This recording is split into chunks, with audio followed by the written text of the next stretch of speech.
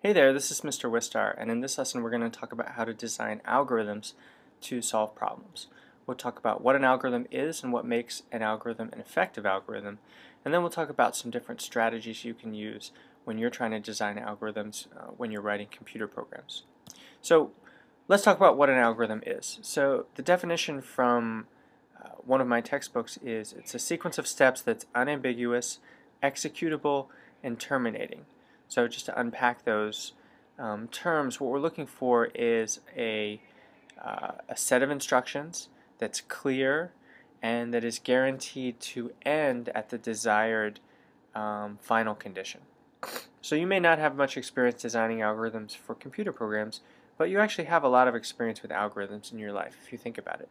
Anytime you have a set of steps that's designed to accomplish a task, that's an algorithm. So just as a couple of examples, if you have cooking recipes or if you have different plays that you run on your sports teams or if you're putting together Legos, those are all examples of you executing algorithms. Here's an example. So let's say that you need to go to class in the morning. A very basic algorithm would just be wake up, get dressed, eat breakfast, go to class.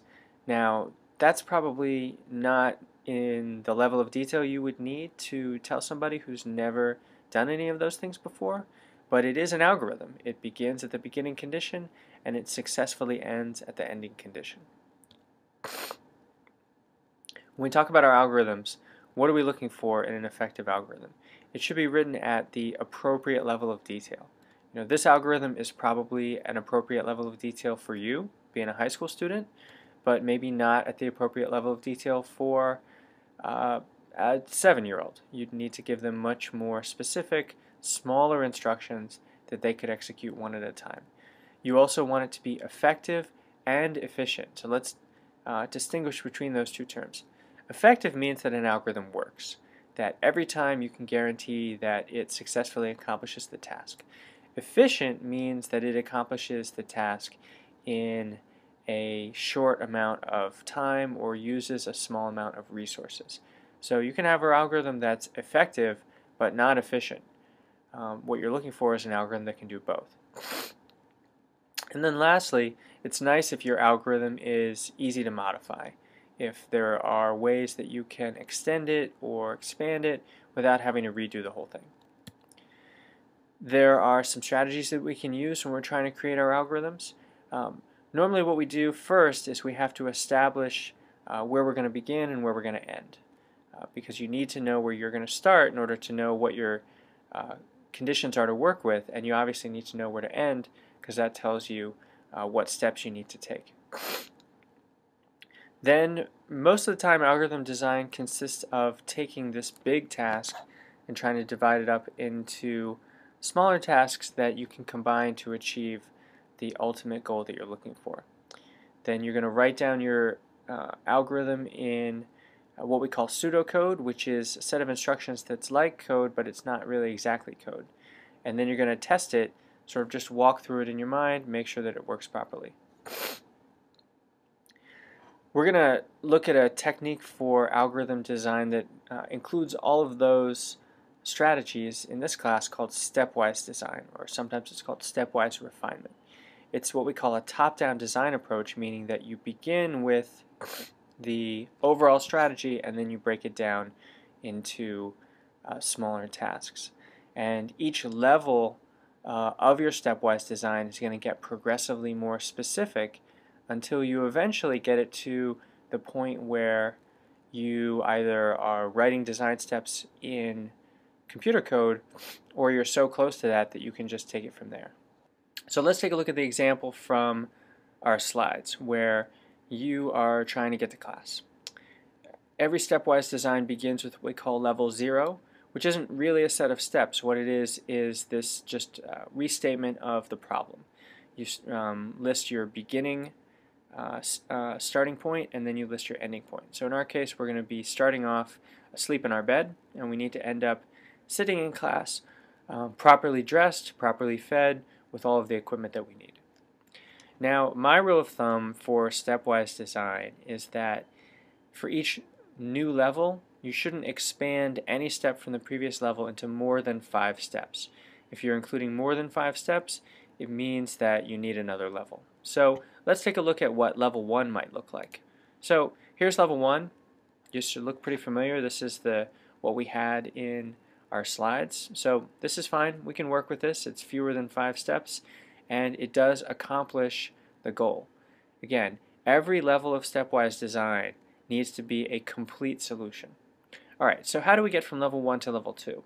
In order to do that, what we're going to do is we're going to take each of these steps and we are going to break it out into up to 5 new, more specific steps. So that would look something like this. So for example, we would take wake up and we would expand it into 3 steps. Notice that we still have the previous level listed there, and then we just list all of its sub-steps underneath it as more detailed instructions. Also notice that for each level, if you read sort of vertically down the most specific set of instructions, you still have a complete algorithm. So if I just follow everything with a period in it, I will have a complete set of instructions to accomplish this task. So this is level 2. This is probably an appropriate level of detail even for a middle school student, but let's just say we needed to make it even more specific. We could go to a level 3. So if we go to a level 3, here's our level 2. We're going to copy and paste it. It's always easiest when you make a new level to just copy and paste the previous level, because you're going to reuse all of that text. So now we're going to take each of the steps from level 3 and we're going to restate it as a more specific each of the steps from level 2 and restate it as a more specific step in level 3. For the most part. Sometimes there's a step from a previous level that you really can't put any more detail into, like open eyes.